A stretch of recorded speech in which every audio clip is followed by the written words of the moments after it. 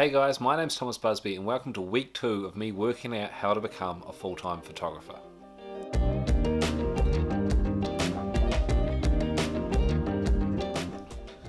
So today is day 6 and I spent all of yesterday and I've just spent like the last hour trying to learn how to edit better. And you know what I've learned most of all? I fucking hate it. Oh man, sorry, I don't hate editing. I do enjoy the reward from it, but I love shooting, taking photos far better than I do editing. I was going to dedicate this whole video just to how I developed an editing style, but I think I just need to get out and shoot more and take photos, drag you guys along and see if I can develop a style as I go. So today's Tuesday, I have a job on Sunday, which leaves me Wednesday, Thursday, Friday, Saturday, roughly 4 days of dedicated time just to photography. I'd like one of those to at least be a personal day so I can get some stuff cleaned up and hang out with a partner, which leaves 3 days dedicated to just photography, which is 3 sunrises and 3 sunsets. I'm going to assume one of them I'm not going to be able to make. It's going to be torrential rain or something like that. So we'll say I've got 5 sunrises and sunsets to shoot one subject. That subject is going to be pretty close to home. It's just 15 minutes up the road from me, is the Mt Egmont Goblin Forest. I need to take a photo of that. It's been a goal for a while, and I reckon in 5 sunrises and sunsets, I can make it happen. Let's see what I'll get.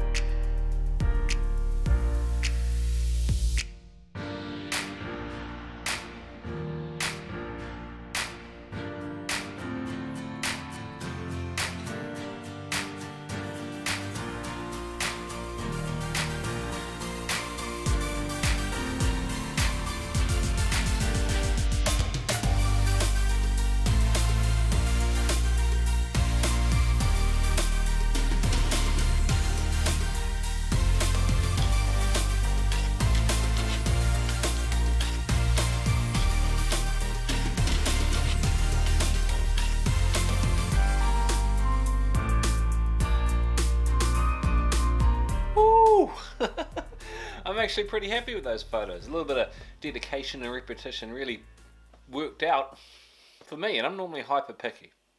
So I thought what would be neat is after doing photo shoots, I'd go through and give my photos a bit of a review and pass that on to you guys. So first up, the staircase.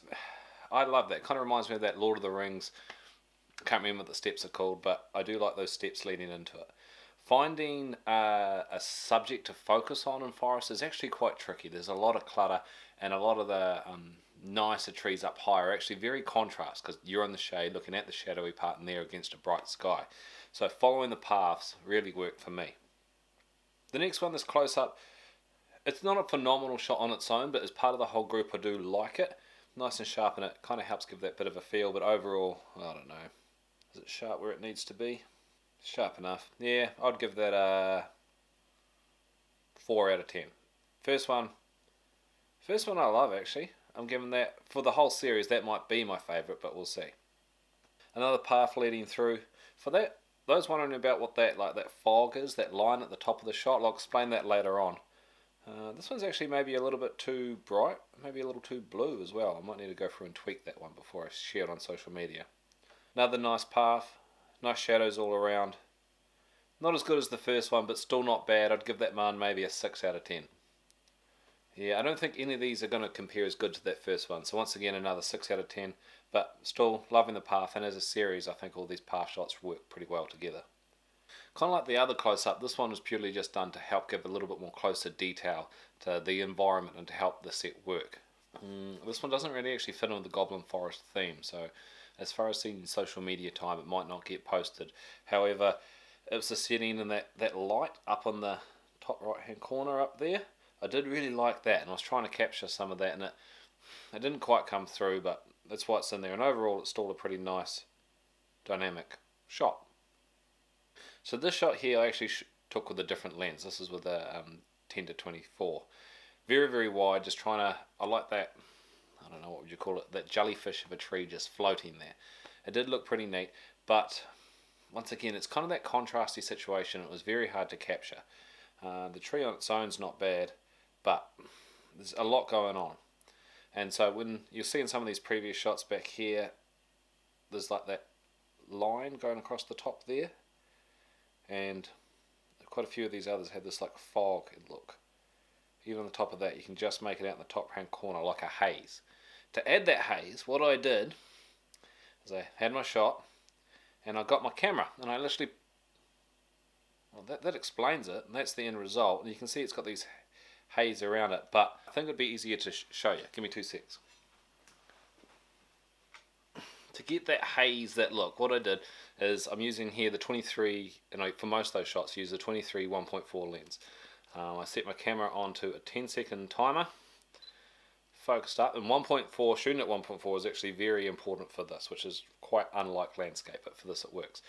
You take your shot, 10-second timer, and as close as you can to the lens, using the screen on the back to frame it up, you bring these just into the shot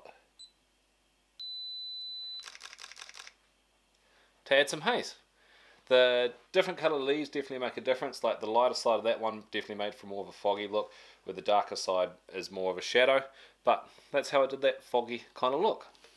Thank you very much for following along. If you'd love to buy one of these prints as a way to support what I'm trying to do here, feel free to flick me a private message on any of the social media formats I'm using, or even jump onto my website and flick me an email. I'll leave all the links for that down below. But otherwise, until next time.